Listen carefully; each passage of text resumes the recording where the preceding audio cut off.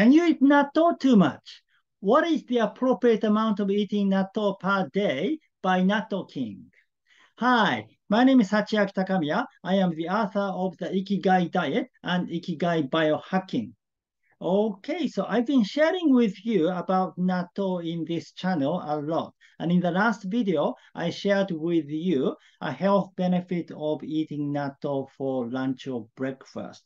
Yeah, and then the one video before, I shared with you 3 health benefits of eating natto for dinner. Yeah, so usually it is beneficial to eat natto for dinner, but I sometimes eat natto for lunch because it can be beneficial for lunch too. And then at the end of the last video, I said, how about eating natto both for lunch and dinner? So is it possible? That is something I'd like to talk about today. Two videos ago, I shared with you 3 health benefits of eating natto at night. And these are, 1, it helps your blood flow. 2, it helps your skin. 3, it helps prevent catching a cold. And in the last video, I shared with you a health benefit of eating natto for lunch or breakfast. Natto is a wonderful food to break your fast because nattokin, natto bacteria, reaches the gut alive without being killed by stomach acid. Right. And then, why not eat natto for both lunch and dinner? Can you eat natto too much? Is there a thing called eating too much natto? There are some limits to eating natto each day. Yeah. The answer is yes. There is a limit, and you can eat natto too much. Yeah. In fact, there was a guy who ate 9 packs of natto a day for 3 days, and then he was taken into the hospital. Yeah. So you need to be careful. I mean, who eats 9 packs of natto? Yeah. But I mean, he's one of those people who just had the natto's benefit and he thought it was cool to eat a lot of natto. I mean, there are people like that. So, I need to be careful when I promote natto. Yeah. I mean, I thought most people, have a common sense that, you wouldn't eat natto, that much. Yeah. But there are people who do apparently. So, yeah. So the key here is using a common sense. Moderation is the key. I've been talking about moderation so many times in this video. Yeah, for anything, this isn't only just natto. For anything, too little is not good, too much is not good. Yeah, in moderation, that is the key. Yeah, and the other thing is diversity. Although I call myself natto king and I promote natto and I recommend people that you eat natto every day. In fact, I did actually say eat natto every day, but I take it back. Maybe not every day. Yeah, you don't want to eat natto too much. Yeah. What I meant was I eat natto every day during the week. So technically speaking, 5 days a week. And on the weekend, I don't eat natto because the weekend is mTOR activating day. It's a hare period. And during the week is a K period, and that's more autophagy activating period. So, I eat natto because it helps activate autophagy. But on the weekend, I don't need to eat natto. So 5 days a week is probably enough. Yeah, don't eat natto every day. And you want to diversify your food source. Do not rely on a single ingredient. Yeah. However, superfood it is. Yeah. Like a lot of people, yeah, when they hear it is a superfood, like avocado or broccoli, they eat an avocado all the time, or they eat broccoli all the time. And the same thing can be said about natto, but natto is no exception. Yeah, do not eat only natto. Please diversify your food source. Yeah, and the Japanese concept called mago wa yasashi ko. Yeah, mago wa yasashi, and there's another one called mago wa yasashi ko, including grains. Yeah, so mago wa yasashi ko means ma means beans, go means nuts and seeds, wa seaweeds, ya vegetables, sa fish, C, mushrooms, E, potatoes, and co, grains. Yeah, I added co because grains are important too. But often when you talk about mago or yasashi, they don't include grains. Yeah. Okay, so eat mago or yasashi ko, and then diversity is the key. Okay. So natto is only one part of mago or yasashi ko, just the beans. Yeah, there are so many other superfood out there. Yeah, so take advantage of wide variety of superfood. Yeah, seafoods are great. Mushrooms like shiitake mushrooms are great. Again, when I say shiitake mushrooms, don't eat only shiitake. Yeah, diversify the food source within each area. So there are other kinds of mushrooms too. Yeah, don't eat only shiitake. Try to eat as many different kinds of mushrooms as possible. Try to eat many kinds of potatoes, many kinds of vegetables, seaweeds, nuts and seed, and beans. Not only soybeans. Yeah, you have kidney beans and chickpeas and so on. Diversity is the key. Yeah, but that is the bottom line. Okay. And then one thing you need to be careful about natto is if you're taking a medicine called warfarin, which is a medicine to help prevent blood clot, usually it is recommended that you don't eat natto because natto can interfere the effect of this medicine.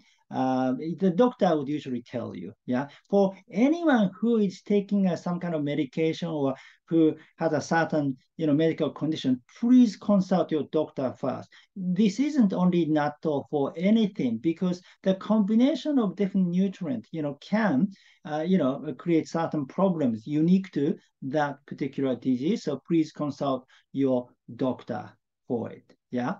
But for regular people, generally like healthy people, natto is a great food. As I said before, natto has so many health benefits and it is wonderful superfood to eat. So how much natto is an appropriate amount per day? Okay, to think about it, you need to know what can happen if you eat too much natto. Now, one thing is purine.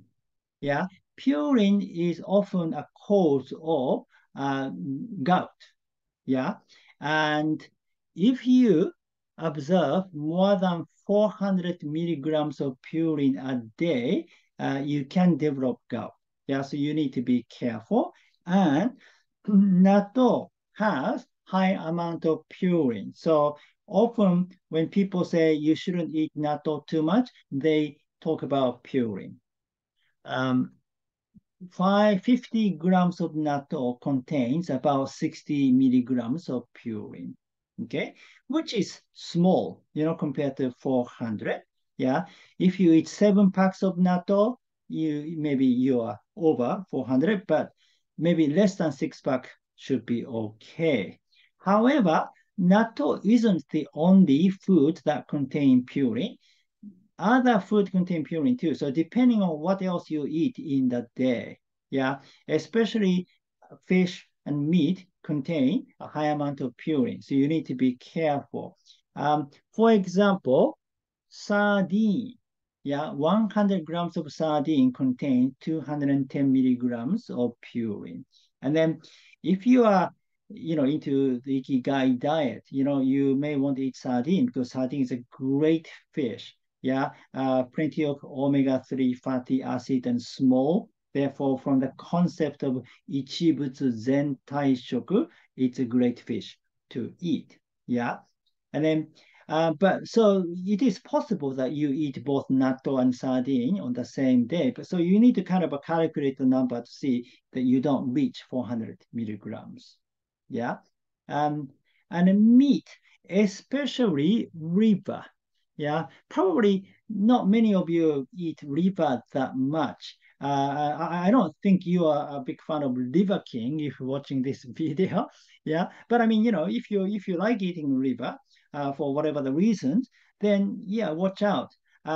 Depending on the type of liver, for example, beef liver contains 219 milligrams, and then pork liver contains 284 milligrams, and then chicken liver contains 312 milligrams of purine. Yeah, so you need to make sure that you don't reach 400 milligrams if you are eating natto on top of it. Right. Okay.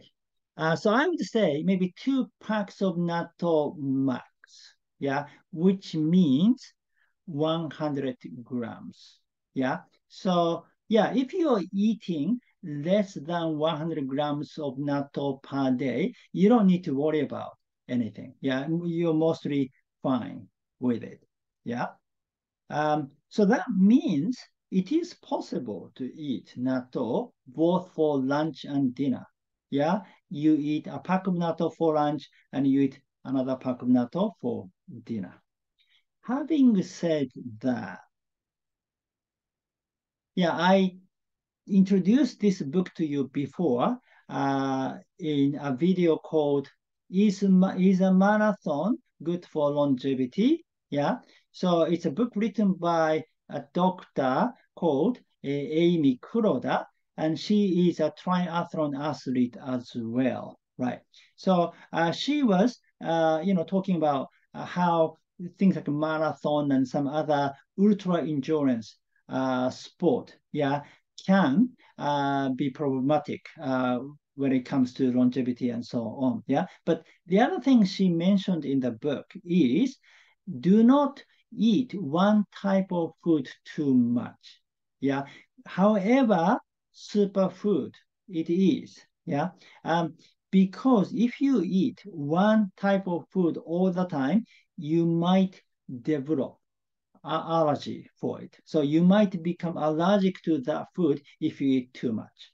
Yeah, that is not only for natto, for anything. Don't eat only one kind too much. Yeah, so especially natto, you don't want to become natto. You don't want to become allergic to natto. And then if you do, then you're gonna miss a tremendous health benefit. So you want to be able to continue eating natto. So for this reason too, it is better not to eat too much natto. Um, I would say a pack a day. That's a sweet spot. 1 pack a day. That is enough.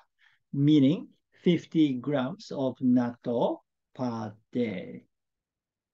Okay.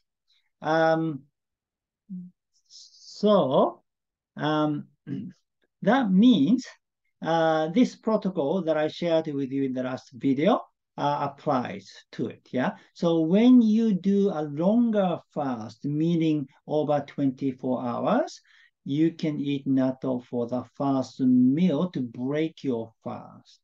But the rest of the time, you can eat natto for dinner. Yeah. Um, Now, having said that, yeah, there is one more thing to consider, and that is a good news for you. 1 gram of natto contains 2,300 million natto bacteria. Yeah. So there's a lot of natto bacteria in 1 pack of natto. Yeah. Now, how much is 1 gram? Okay. So it depends on the size of your natto bean, but I just checked with my natto, just 2 natto beans was 1 gram. Yeah. That means if I eat even like one natto bean, it contains like 1,000 million natto kin. That's a lot of amount, right? So all you need to do for lunchtime, if you want to break your fast to, send natto kin to your gut, you just need 1 or 2 natto beans. You don't need to eat a whole pack of natto. Yeah. Therefore, I have a new protocol now, right? So when you do a longer fast, you can eat natto for the first meal. And when you do a shorter fast, meaning 16 hours fast or 17 hours fast, you can eat just 1 or 2 natto beans for the first meal and eat 50 grams of natto for dinner. And if you want to know about Mago wa Yasashi or Mago wa Yasashi Ko, yeah, I wrote about it in detail in the book, The Ikigai Diet, The Secret Japanese Diet to Health and Longevity. Okay, thank you for watching. Again, my name is Sachiaki Takamiya. I am the author of the Ikigai Diet and Ikigai Bio-Hacking. And the Ikigai Bio-Hacking contains a lot more information on intermittent fasting, like hare and like intermittent fasting, and exercises, mentality, spirituality, and planetary biohacking, and so on. Okay, so please read this book as well.